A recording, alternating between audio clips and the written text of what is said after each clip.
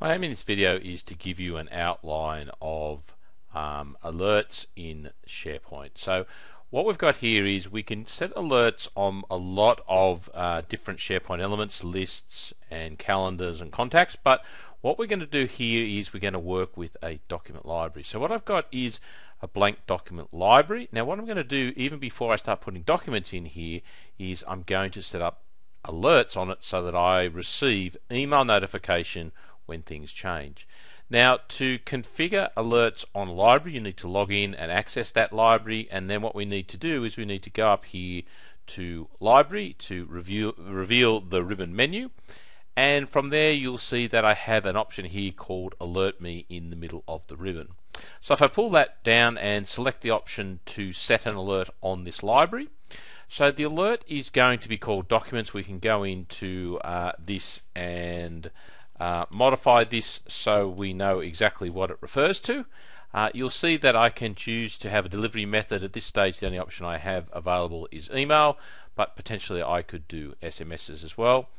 Now the final settings down here are really the important ones you want to have a look at. So when you want to get alerted depends on one of the settings here. So basically I'm going to elect to have an alert sent to me when there is any change in the document library. Now I can vary that and select just new items, or when an existing item is modified, or when something is deleted. So example, if I want a document library in which when new documents are created I want to receive notification, I would select the second option. But in this case I'm going to leave it set to all changes. Now the second alert down here lets me know when things change. So again, I can select when anything changes, when somebody changes a document, or when somebody changes a document created by me, and so on. So for example, in this case I will leave it as anything changes, so we'll get the alerts quickly. But maybe I've uploaded a document, I only want to see or receive notifications when somebody changes a document that I initially created. In that case I'd select the third option here. Now the final option down here under alerts is how often do I want to receive these notifications. Now by default we're going to receive these immediately.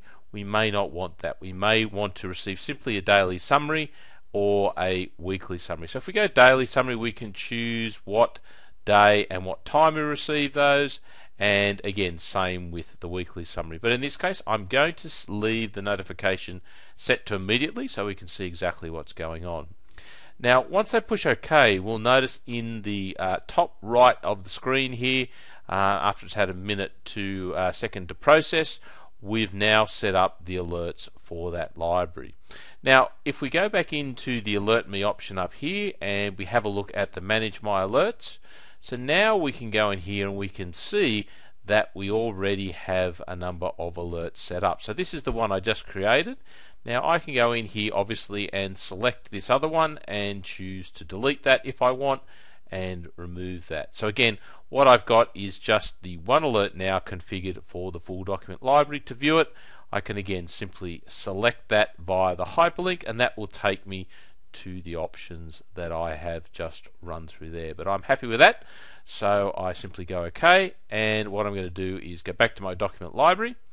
Now we've set up an alert. Now what we'll see is that if we go to our Outlook and have a look, you'll see that we have a number of email alerts. So you can see the very first one here is that we've successfully created an alert for our document library. So this is just notification that our alert is up and running. So again, we've got a number of other alerts here, so what I'm going to do is just tidy all this up, get rid of these other alerts, but we're confident that our alerting system is working because again, once we configured it on this document library, we received an email notification as expected. So now that we have our alerts set up, what we're going to do is go in here and I'm going to create a new Word document. So we'll just create a quick and simple Word document using Word Online. We'll give that a moment to save, and once that's saved we will go back to the document library and we will see that there is in fact a document in there that has been created for us in the library. Now because we've set up our notifications to firstly receive notification of any change and to receive that immediately, if we then go into our Outlook, what we should see shortly is that notification basically sent through to us. Now, it might not happen instantaneously, it might take a moment or two, so I'll just pause the video here while we wait for that email to come through. So now you see that email has come through to us. If we select on it, you'll see that it gives us information about what's changed. So obviously we've created a new document, document.docx, and you can see that we have links to modify my alerts, view the document library, and also drop into a mobile view. So again, now we know that that has changed. Again, to avoid confusion, I'll delete that. Now, if I go back to my document library, in this case, what I'm going to do is go in and edit the document.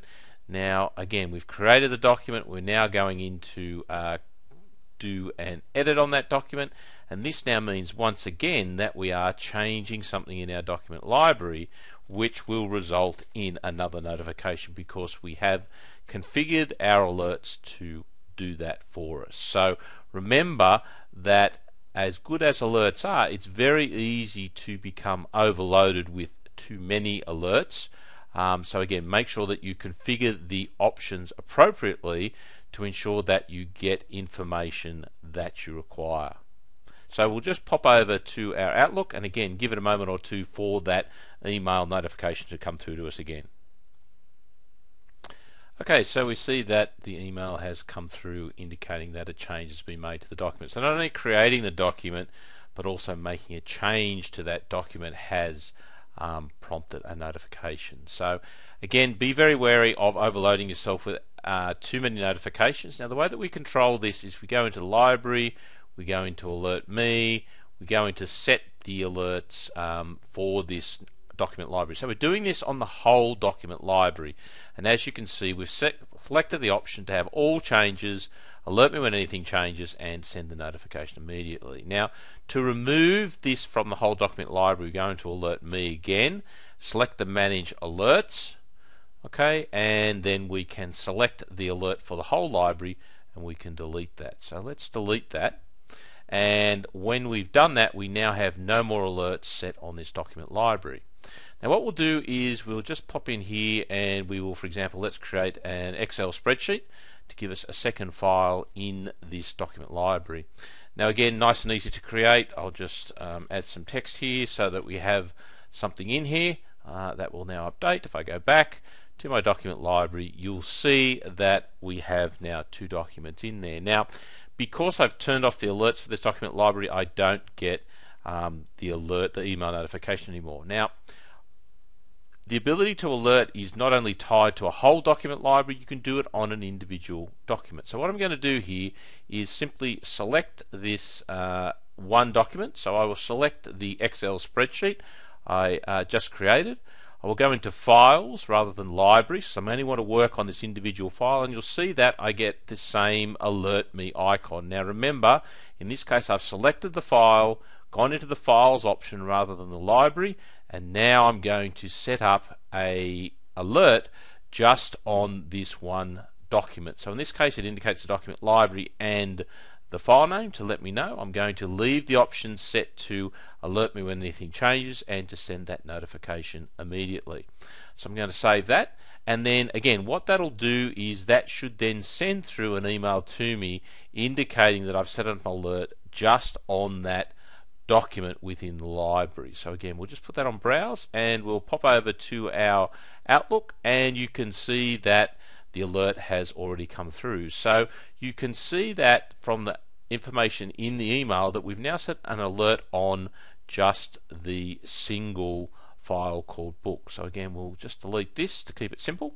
And what we'll do to prove this is only working on one document, we'll go back into the Word document we created, which no longer has an alert set up on it.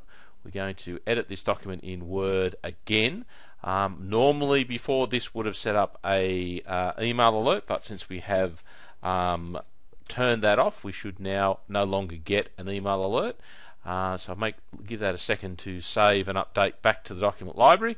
Then what we'll do is we'll go back into the workbook, the Excel workbook we just created, which does have the alert configured on it. So we're going to go back into the Excel workbook here, and we're going to, for example, go in here and we're going to edit it.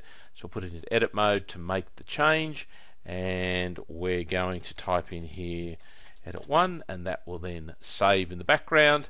If we go back to our site, what we'll find now is if we now go and wait on our Outlook, what we should find is we'll now get a notification simply about the one document which we're monitoring, it being the Excel spreadsheet, turn up in our email to notify us of those changes. So we'll give that a second to come through.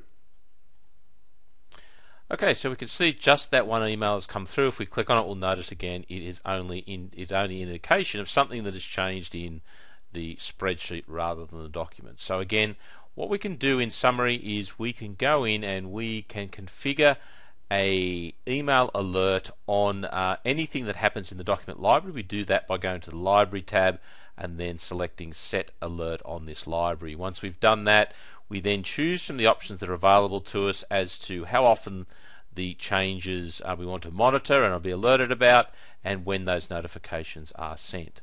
Now we can do that on the whole library, but if instead we select files and we select a file to work with, we can also set up a similar alert just on a single item. So whether it's a calendar item, a contact, you can do this on an individual item by selecting the first tab rather than the second tab. Now, the way that we manage all of these from anywhere, we simply select the option under Alert Me to manage my alerts, and you'll get a list of all the alerts that you have configured.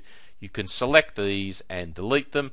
You'll also notice if you want, you can select to add an alert, which you can do manually and by navigating through there. So there's some quick and easy ways to set up alerts on SharePoint items. So you can do this with documents, calendar, contacts, lists.